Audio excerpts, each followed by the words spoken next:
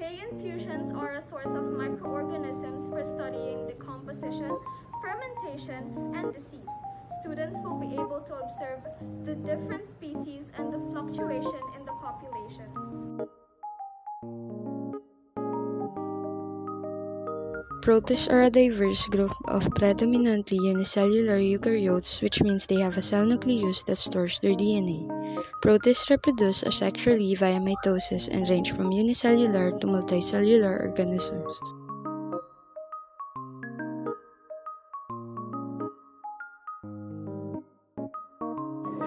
You will need a container, dried leaves, and yeast as food, pond water that contains the microbes, cloth and rubber bands to seal the culture.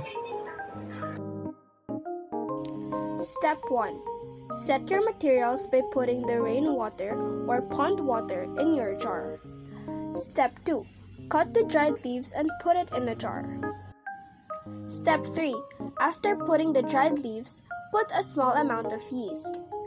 Step 4. Cover your jar with cloth and secure it with rubber bands. Last and final step. Allow the hay infusion to sit undisturbed for at least a week.